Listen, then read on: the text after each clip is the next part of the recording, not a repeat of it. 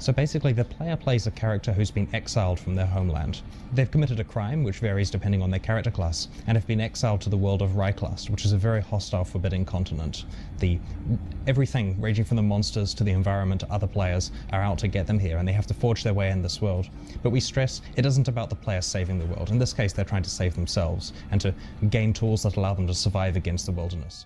Greetings gamers, I'm Gav. This is the story of Grinding Gear Games and the creation of their amazing title, Path of Exile. From Chris Wilson's garage to where they are today, GGG's consistent communication and openness with the community regarding their development set a new standard in the space. A connection between the player and the developer that's unfortunately been lost over time in many genres and titles. They do right by the fans of their game and are constantly delivering fantastic content. Officially announced in 2010, Path of Exile has continued growing its dedicated player base year over year ever since. In this video, I'll start from the very beginning when the studio and game were first being established, all the way to the successful launch of their game in 2013. I won't be going over every patch or how the game has evolved over the years, but perhaps in a future video we can take a look at the patch-by-patch progression of the game. I'll list off what I think are the top 3 major contributors to Path of Exile's long-term success. And at the end of the video, we'll take a brief look at how they're bringing over a decade of experience into their highly anticipated sequel, Path of Exile 2,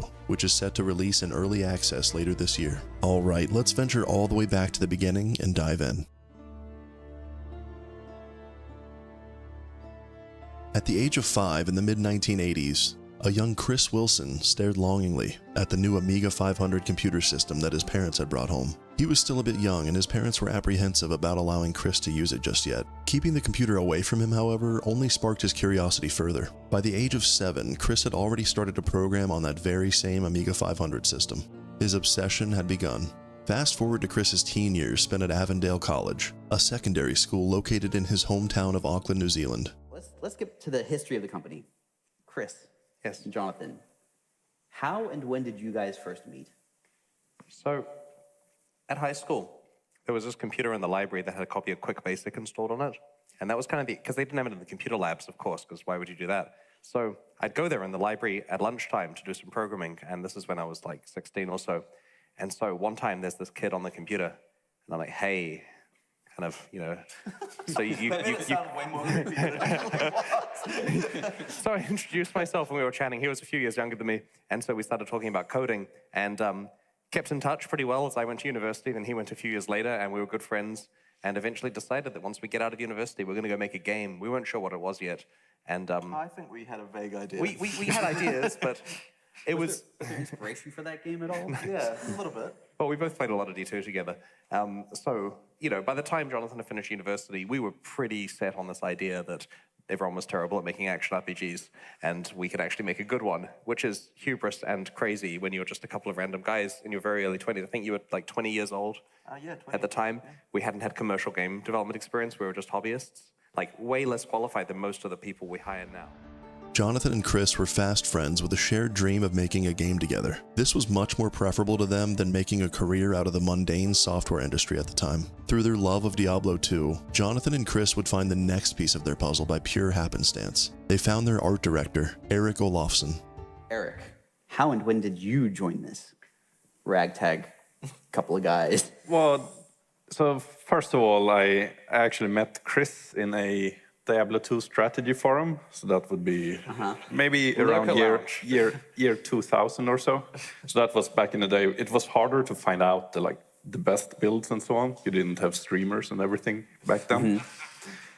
But then a few years after that, I got a random message where Chris was saying that him and Johnathan were thinking about wanted to make a Diablo-like game, and that sounded amazing, I thought. So, now, for context, you were living in Sweden at the time, oh, right? yeah, so I'm on the opposite side of the world. Yeah, literally about as far as you can go. I think we needed an artist, and we knew no one who's ever drawn anything in their lives. And Erik is an accomplished artist and has done a whole industrial design thing. He wrote a textbook that many universities use. Like he's up there. And so I said to him, "Where would we find a lead artist?" And he looked at plane tickets. The Trinity was formed. Chris Wilson with his vision for the next great ARPG to fill the gap they saw in the market and scratch that eternal Diablo 2 itch. Johnathan Rogers, who knew from a very young age that he wanted nothing more than to make video games and was completely on board with the project. And last but not least, Erik Olofsson, the man behind the art and aesthetic of the game. Now what they needed was funding to make this vision a reality. Unfortunately, at the time in New Zealand, the games industry was still very underdeveloped, making investors and funding difficult to obtain. We're lucky to have rich friends, so they've been willing to invest some money in the project to see it to fruition. It's very difficult to get venture capitalists or angel investors interested, especially in online games. There's a mixture of fear and misunderstanding in the industry. That's where their fourth co-founder came in. That rich friend was none other than Brian Weissman. Weissman lives in the United States, and he privately funded the project's early development as its executive producer, believing in the vision that Chris Wilson and the others had brought forth. Brian was a pro Magic the Gathering player from 1994 to 1999. For all you MTG fans out there, he invented the most well-known control deck in all of Magic history, simply known as the deck. I met Brian in the early 2000s because we both played online role-playing games, and at the time we were playing a game called Diablo 2, a very formative game, and that resulted in a close friendship which has endured to this day. And one interesting thing kept reappearing in our conversations over and over again. Could we in fact make a game that would be a worthy sequel to Diablo 2? Crazy idea. Chris Wilson has an absolutely insane Magic collection, and I'll have a video linked in the description for those interested. In the video, he shows off some of this collection of his, which contains some of the craziest Magic the Gathering misprints that I've ever seen. In late 2006, early 2007, the trio used Chris's garage as an office space. The first year, the guys did nothing but talk about the project and played games for further research, in an attempt to dissect what made different games so compelling, as well as meticulously going over the details of their company and laying out the foundations for their game. Back in the mid-2000s, my co-founders and I had played a ton of Diablo 2, like thousands and thousands and thousands of hours. And as we, over time, tired of the game, we looked at other action RPGs that we wanted to try out. You know, we tried out Dungeon Siege series and Titan Quest and so on. And we played those games too and enjoyed them, but only for dozens of hours rather than thousands of hours. And so this caused us to ask, why did we sink so much more time into Diablo 2? What was perfect? What made that game the best action RPG that had ever existed? And so we came up with a bunch of design pillars that we feel a perfect action RPG needs that some of the other games hadn't quite hit in all cases. Those design pillars are still used by Grinding Gear Games today, albeit a bit more refined and expanded upon. Their unpaid research and development time that first year was well spent. Brian Weissman's funding aided in their ability to hire salaried workers and contractors, as well as rent out actual office space as the team grew. Their vision was starting to become a reality, and after much debate, the co-founders had finally decided on a company name, Grinding Gear Games. The name had a hidden double meaning which they thought was clever, and it fit perfectly. Grinding Gear Games stood for both the visual representation of the gears grinding together as shown in their logo, but the name also exhibits the core gameplay loop of Path of Exile, which has you grinding for the best gear you can acquire.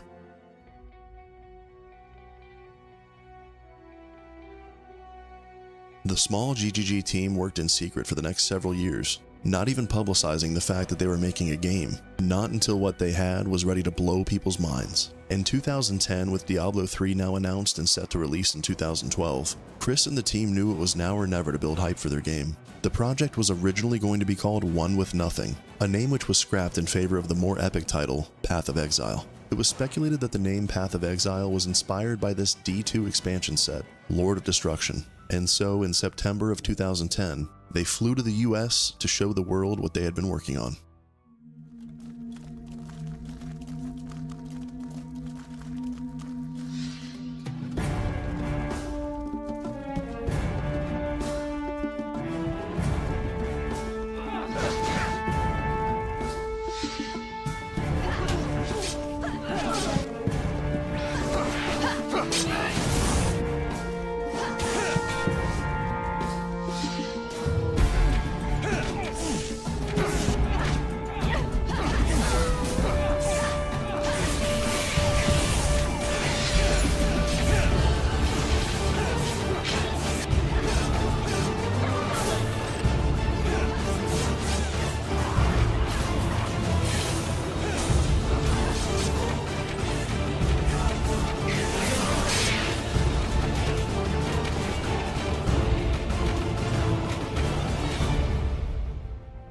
Grinding Gear Games and Path of Exile were completely unknown at the time, but the announcement of their game was a success. It was unique, and although not perfect, the game was well polished for its stage of development. and scratched that Diablo 2 itch for many players. Path of Exile received coverage in major publications at the time, including PC Gamer, Inc. Gamers, IGN, and more. Alpha and closed beta for the game ran from 2010 to 2013, and the team had scaled up from the original 3 all the way to 18 employees and contractors, looking to see the project through. The open beta was launched and the team was on top of the world. Things were going well for the indie developer. Very well, achieving a peak of 70,000 concurrent users and nearly 2 million signups. Their initial growth was spectacular, but maintaining those players was the issue. As their small weekly patches shifted to large quarterly updates, they started to see a rise in returning and new players. These large content updates became known as challenge leagues, which would reset the economy and bring forth a ton of new content. Leagues and expansions allowed for both experimentation for future game mechanics, and also did its job in bringing players back fairly consistently every update. On October 23, 2013, Path of Exile was officially released.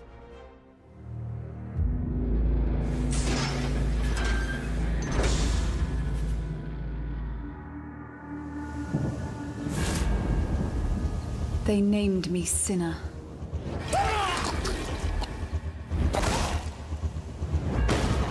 They stripped me of my life.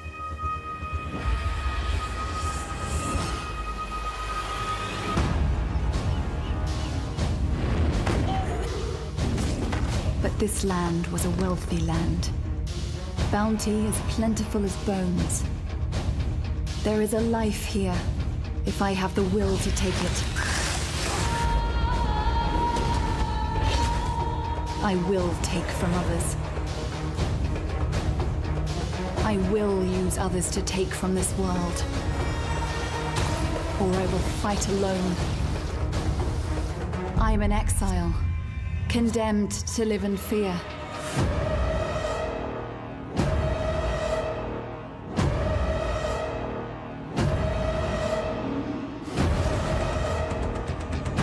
If I am to survive, I must do but one thing.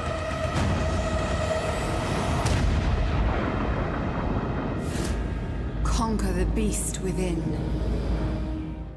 Grinding Gear Games had learned a lot of lessons through Alpha and Beta, and they had their fair share of ups and downs over the years to follow 1.0, but they've never lost sight of their original vision and have always remained authentic and transparent. Both the team size and the content additions to the game have scaled up tremendously as the game has grown over the years. Let's go over the 3 things that I think have allowed Path of Exile and Grinding Gear Games to not only survive, but thrive.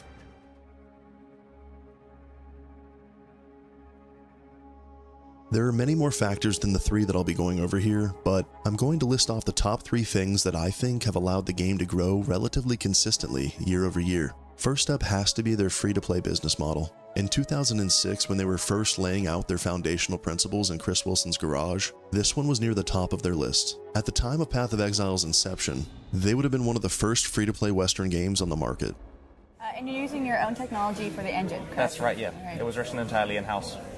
Why'd you do that? It was cheaper. I mean, we funded the game based on our savings and, the savings of friends and family and stuff. So we had to take cheap, smart options rather than buying tools because we just couldn't afford them. Economical? Yes, indeed. Well, where possible, we'll try to think of a way which saves us money to solve a problem. Got it. And so why free to play in that case? Following up. When we started the project in 2006, there weren't any Western free games. It was popular in Asian markets. Games like MapleStory were doing really well. Mm-hmm. So we had this plan to be the first free-to-play game in Western markets. Then it took 6 years to make the game. So we were not the first. And since then, the term free-to-play has become poisoned a bit by games that sell advantage and experience potions and a ton of convenience options, which are almost cheating, if you see what I mean. Yes. So we've been very clear that while our game is free, we don't sell advantage in that way. And so this is something our fans actually really appreciate. Ethical microtransactions. That's right, yes.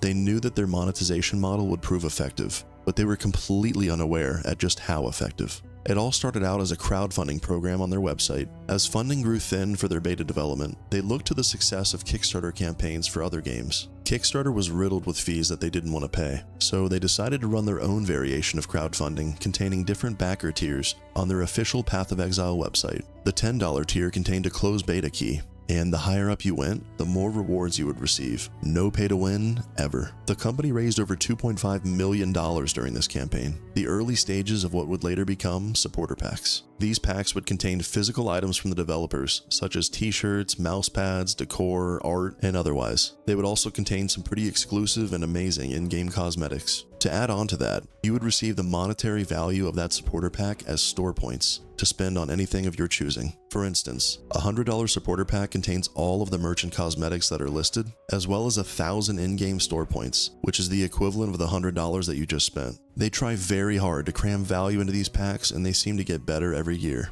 By allowing everyone to try your full game out for free, those that stick around and receive hundreds of hours of enjoyment out of the game actually want to help with the funding of continued development. It's a direct incentive, especially when the content updates have done nothing but increase in size and quality over the years. This free-to-play model that they've kept the entire time has been pivotal to Grinding Gear Games' success in my eyes. Zero barrier to entry. The second success factor would have to be their leagues and overall content release cadence. Chris Wilson likes to attribute the realization of this lesson to his now good friend and infamous gamer, Kripparrian.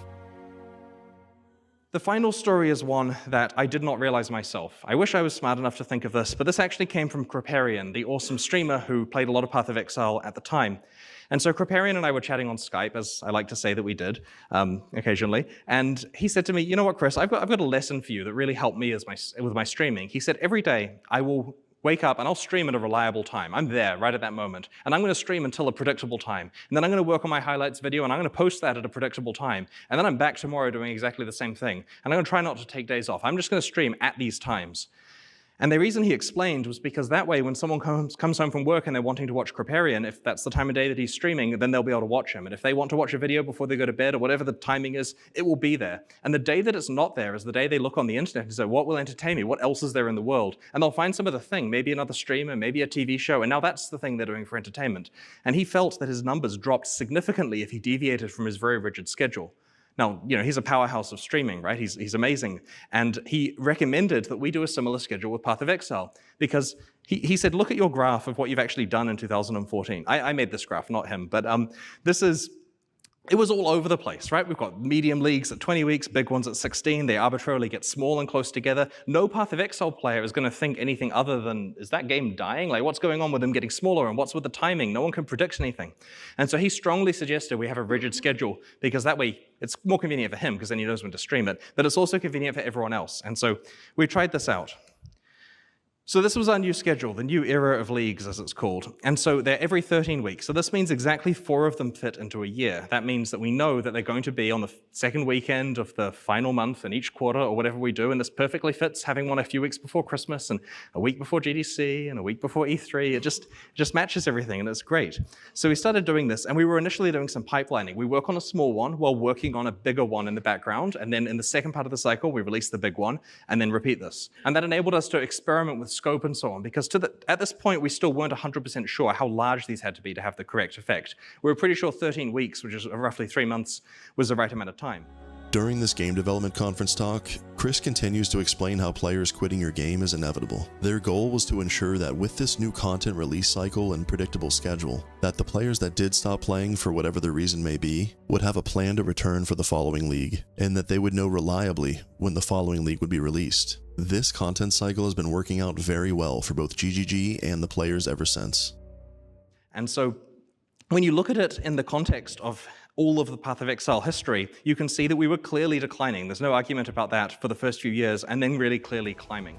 They were clearly climbing indeed, and with their latest patch 3.25, Settlers of Kalgur, which was released on July 26th of this year, they continued that same growth trend. On the same day as the release of 3.25, the game exceeded its all-time peak on Steam with over 229,000 players online concurrently. And what some people neglect to remember is that Path of Exile has its own standalone client as well. And as long as they keep the quality and cadence consistent, I don't see that stopping anytime soon. My third and final, arguably most important factor is the community that they've built. The game was in development for over 7 years. For at least 4 of those, Grinding Gear Games did no press or announcements for their game. No one knew about them or the game that they were creating. From the time Path of Exile was announced in 2010, Chris Wilson was extremely active on their website's forums. He made weekly dev blogs on their YouTube channel to update everyone on their development, and he was constantly involved on Reddit. Not only did this allow him to quite literally shape the community and keep the messaging of his company and game authentic, it was something the fans of the game really appreciated, and Chris really enjoyed it too. Between constant news updates, announcements, and otherwise, Chris earned the trust and respect of the players. And in 2014, Chris said if they raised over $25,000 for the Child's Play charity, that he would shave his head for the community. They did just that, and it was time for him to ascend to his true form. Hey, I'm Chris Wilson from GavrynGaming Games. Over the last couple of weeks, we raised over $25,000 for the Child's Play charity, and I promised I'd shave my head if we reached 25k, so let's go find a hairdresser, I guess.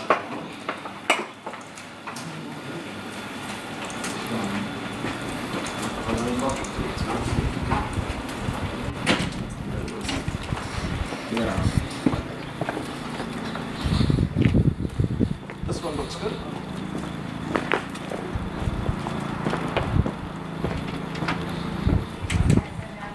Hello? Yep. Sure.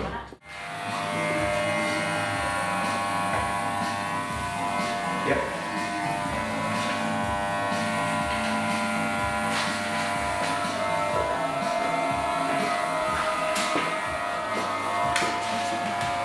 This is simulating balding pretty well, right there. Looks good. I like it. It does look good. Yeah. Well done. Good on you. Thank you very much. Alright, I'm gonna paste the music back at the office. Yeah. Okay. You got to film that part too. Yeah, I'll get the reaction. See you guys.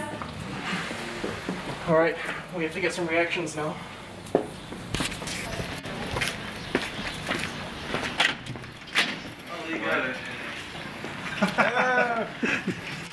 It's pretty cold out there.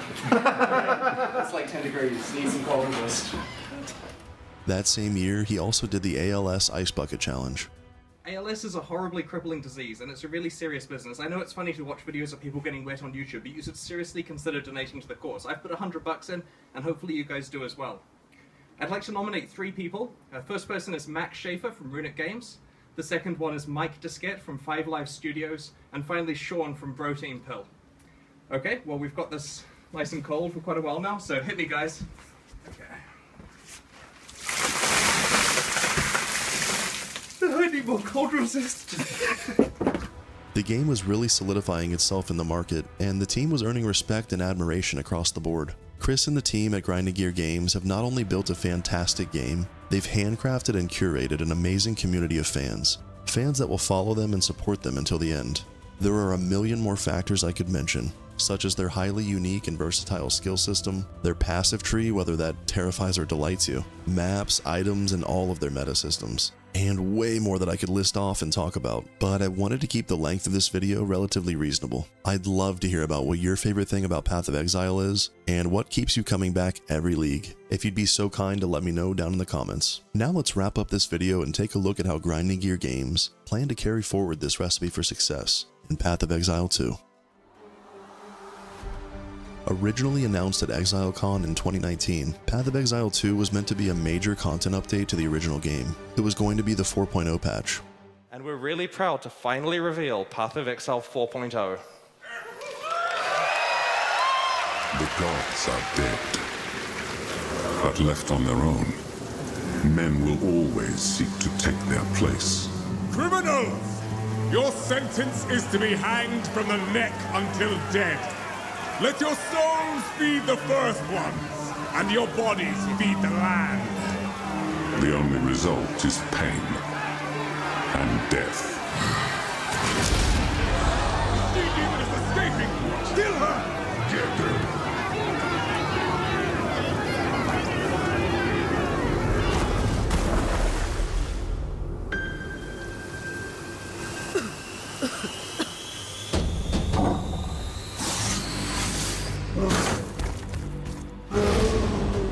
This vision has changed a bit since then. Here's a portion of the keynote from ExileCon 2023.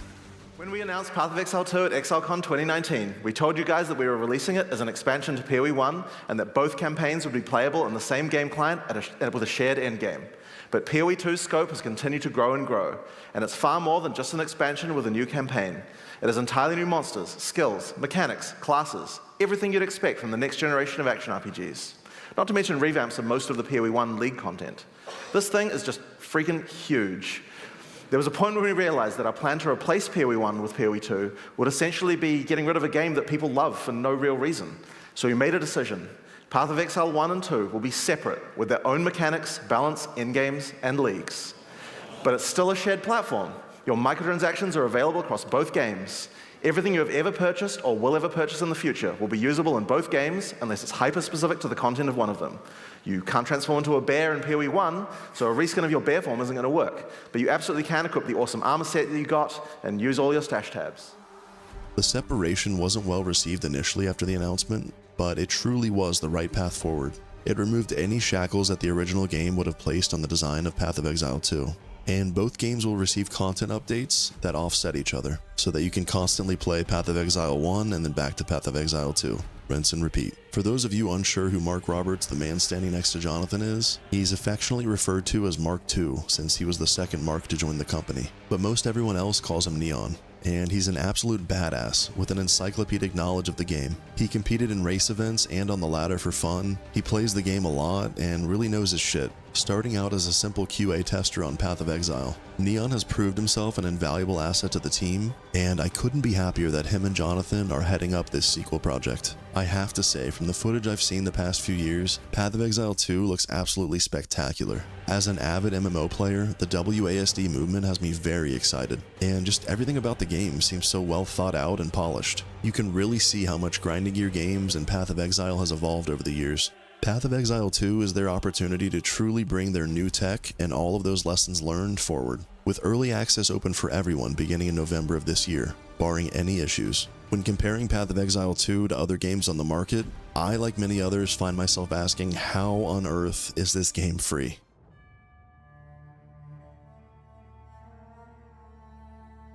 Grinding Gear Games has achieved the impossible. Their continued growth can be attributed to a lot of strategy and luck, but the amount of hard work and passion that has been poured into this company and game cannot be understated. I personally began playing in Breach League myself and have returned off and on ever since. I absolutely can't wait for Path of Exile 2, and I'll definitely be covering it and maybe even the lore on this channel come November. Thank you so much for watching. I hope you all enjoyed. As always, for those that made it this far into the video, I have a question for you, and I'll respond to everyone that takes the time to comment their thoughts. What feature in Path of Exile 2 has you most excited? For me, it has to be the silky smooth WASD movement that I mentioned earlier. Putting that in an already epic ARPG, I absolutely can't wait. Like the video if you liked it, subscribe to my channel if you're looking forward to more reviews, documentaries, and lore out of me, and I'll see you all in the next one. Farewell.